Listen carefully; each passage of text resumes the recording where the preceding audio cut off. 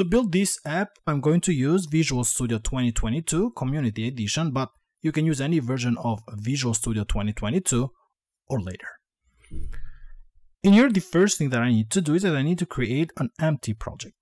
For that, I'll just go to File, New, Project, and then from the templates in here, I'll search for MVC. In here, I'll select the option that I get in here, which is the ASP.NET Core Web App Model View Controller. And I'll make sure that I select the one that has the C# as a programming language. Then click the Next button. I'll name this project the Translate GPT. And then I'll leave the solution name to be the same. I'm going to also select a project location. For that, I'll just go to the C drive.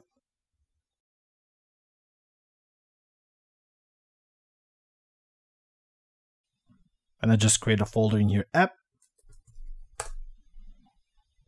select folder, and then click the next button.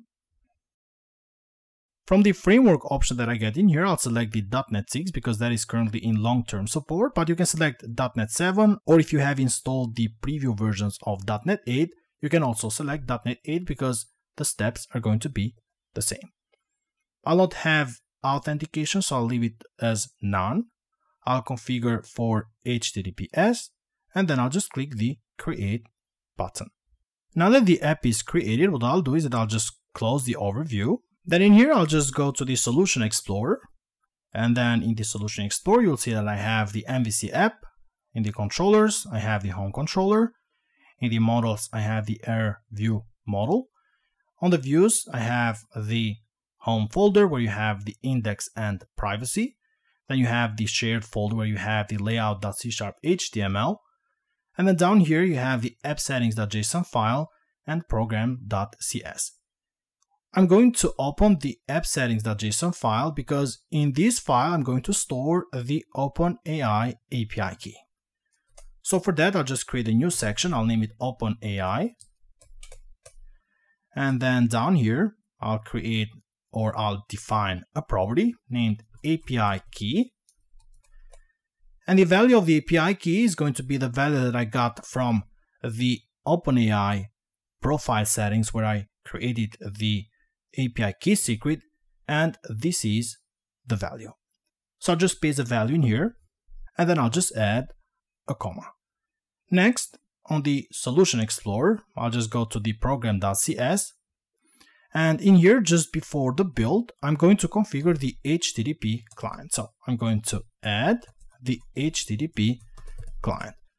Now to call the OpenAI, you can either use the HTTP client to just directly call the API, or you can use one of the .NET packages that are currently available in the NuGet Package Manager store, but none of these packages is the official one, so I've decided to just use their API directly using the HTTP client. For that, I'll just type in here builder.services and then add HTTP client. And this is all you need to do in program.cs. So I'll just close the program.cs, and down here I'll just go to the Solution Explorer and then go to the Home Controller. Now in the Home Controller, I'm going to create a private read-only. It's going to be a read-only list of strings. I'm going to name this list the most used languages.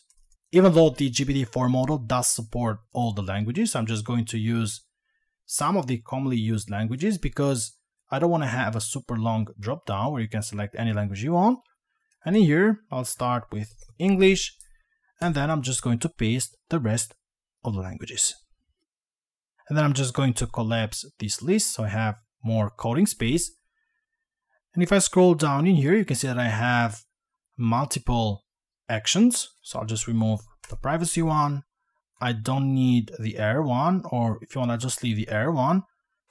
And then in here, we need to create another one that is going to take 2 parameters. So for that, I'll just type in here HTTP post, and then in here public async. I'll make this async task action result, and then let's just name this get GPT response we said this takes 2 parameters. The first one, the string query, and the second parameter, let's say, string selected language.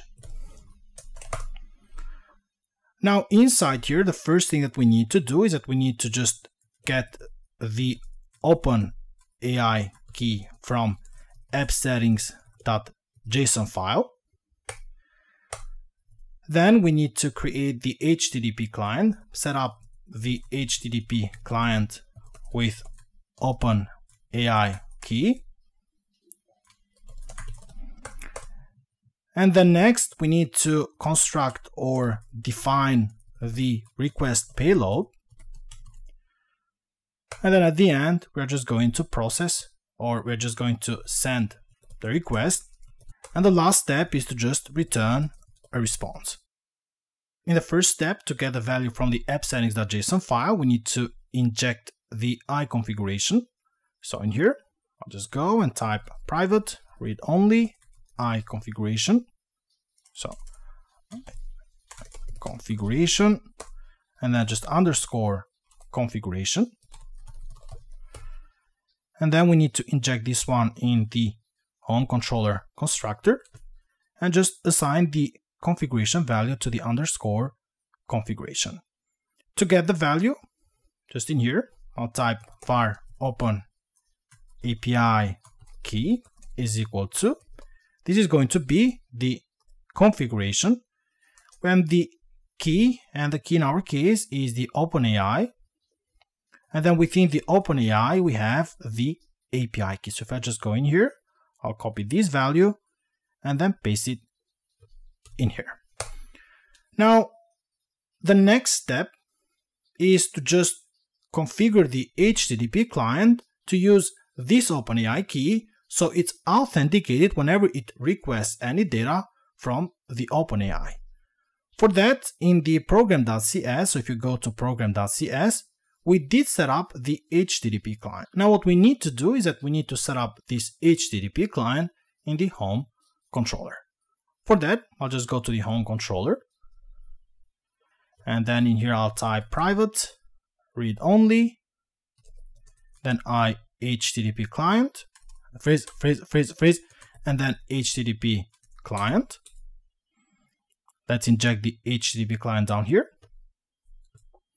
So we have the HTTP client, and then if I scroll down in here, when we set up the HTTP client, what we need to do is underscore HTTP client dot default headers, so default request headers dot add. We want to add the authorization header, so authorization, and then the value needs to be, so I'll just use the $ in here for string interpolation. It's going to be bearer and then the open API key value. Now this is all you need to do to just set up the HTTP client. Next, of course, you need to define the payload that we'll send using the HTTP client to the openai, and then we're going to handle the other steps, which is to just send a request and then return a response.